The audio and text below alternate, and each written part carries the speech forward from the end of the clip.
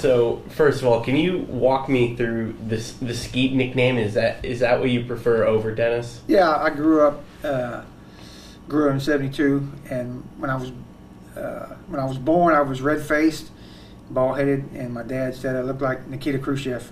So my older brother couldn't say Nikita; it just came out Skeeta.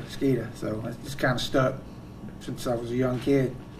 So were you Coach Skeet to your players, not Coach Owens? Coach Owens, for most of them, but yeah. So what does this mean to you? You've been, like we talked about last week, you've been part of the staff for quite some time, and now you're stepping into the head coach role. What does that mean to you? Yeah, it's Coach Cottrell, going back to Coach Shaver, they've done a tremendous job here. A lot of culture, a lot of tradition. I'm just trying to keep that going, and at the same time build on that, and really set my own brand here. Get some young coaches in here, breed some excitement for these young guys, and just take off from there. Like you said, a lot of success, especially early on when you started here. You guys went to the state title game. What does that do for you, knowing that you've helped bring this team to that level? Yeah. My first year here is from the year we went. So, of course, we had some great players, some great coaches, and through those years, it's you've been to that, you've tasted it. You want to continue those traditions, continue those runs in the playoffs. And we've had a few runs, obviously since the storm, we've been down a little bit, numbers been down, but we've been gradually building back up, and we're trying to get into that next level.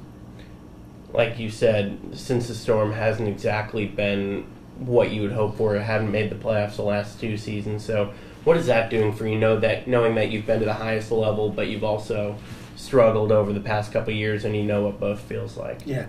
Well, like I said, that's the first time in, I think, in the 80s, 70s that Barbe hasn't gone to the playoffs.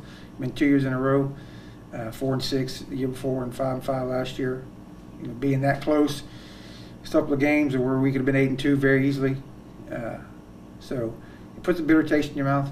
These kids are working hard, and they know what it takes to get to that next level. How helpful has Coach Cruchera been for you, as not only as a coach but as a man, and preparing you to take over this program? Well, he's been.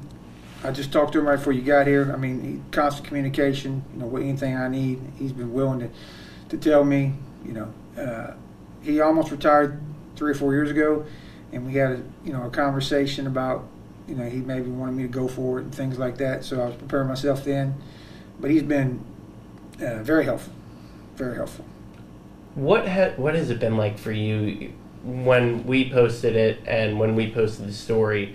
Got a lot of reaction. Everyone seemed to be really excited that you're stepping into this role. What does that mean to you? It's been overwhelming. My phone's been blowing up nonstop with the phone calls, the texts, the congratulations, and I can't say thank you enough to those guys. And but in the community, it's been tremendous. It's an honor. Also, I know it's a responsibility to keep the Barbe name and to grow the Barbe name. It's a task, but it's one that I'm willing to attack. I assume you've talked to the team. What was your message to them when you took over? I did have a brief meeting. We went on break that next day. Just talked about energy level, how we're going to commit.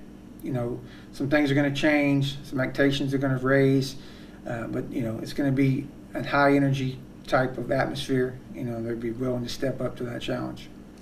You went to McNeese. This is probably a little full circle for you, and the head coach at McNeese, his son plays here at Barbe. So what is that like, being the head coach in the same city you played football at for college? It's neat. It's been years now, but we got to coach Tyler 1 year here. Great kid, great effort.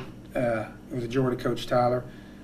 Have coached Gary, Coach Goff a little bit. I haven't got to get it with him. I'm going to get with him a little bit this summer. But come full circle, to stay back in the community in which I played ball in. It's been nice. How excited are you to get things rolling in this summer? Yeah, ready to go. Checklist is long. We got things to do, people to meet, guys to motivate, practice to get done, all those things. Looking forward to it. Finally, what's kind of your expectations entering year one, entering the first couple seasons, and do you have a motto entering year one? We do. We're going to, my expectations are high. These kids know, And our motto is going to be raise the bar. We got to raise our level in all fields, whether that's academics, community, obviously the weight room, the football field. We're going to raise the bar and get these guys, above and beyond their expectations.